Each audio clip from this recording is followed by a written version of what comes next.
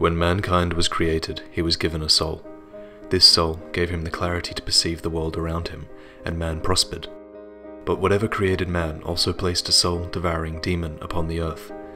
It's almost as if whatever designed man did not believe in his creation. The Old One, with its insatiable appetite for souls, lay in slumber, waiting.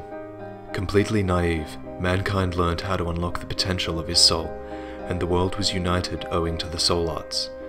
Not much history of this time remains, but we know that mankind prospered under a benevolent rule, perhaps by the old king, Duran. The people were happy. Time passed and mankind spread across the earth, but the divine creator decided that there was a price to pay for progress. A lust for power awakened the Old One, and a colorless deep fog swept across the land, spreading through the cities of man. Out of the fog came terrible demons, hungering to devour and reclaim souls for the Old One. Mankind looked to face a steady extinction, and soon over half the world had been erased by fog. But against all odds, a few humans managed to lull the Old One back to its slumber. The fog retreated, but innumerable souls had been lost forever. This event came to be known as the First Scourge. In the aftermath of the First Scourge, the fabric of the world was unstable, so monumentals were appointed to the Nexus, a central point linked to 6 corners of the kingdom. These monumentals sacrificed themselves and became half-living sentinels of reality. With no immediate threat, peace was had for a time. The soul arts were banned so that mankind would never awaken the Old One again. But mankind has a short memory, so he's destined to relive the past. One by one, the monumentals died, and they were not replaced. The kingdom of Boletaria rose again after the First Scourge, this time without the knowledge of the soul arts. Behind this kingdom was King Alant XII, a magnanimous ruler who cared for his subjects and fought valiantly against the remaining vile and depraved demons of the First Scourge. In his old age, Alant became melancholy. The soul arts had been forgotten by most, but they still existed, and eventually Alant discovered the Nexus, and with a newfound thirst for power, he went there and learned the soul arts. But who taught him?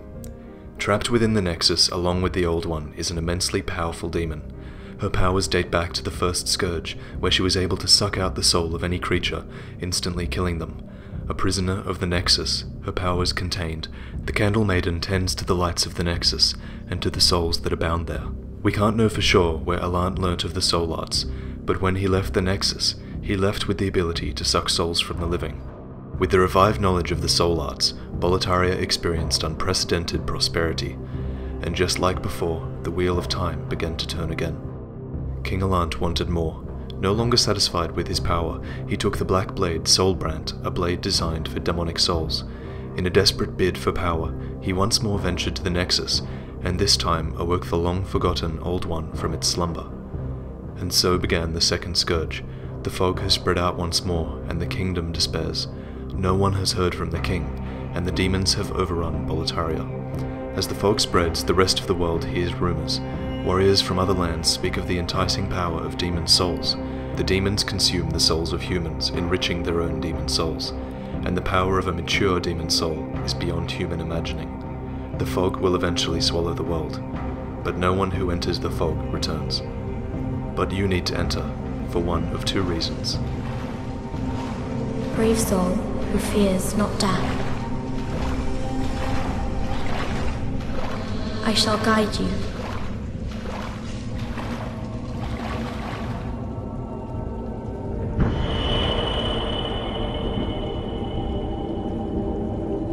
So that you may lull the Old One back to slumber.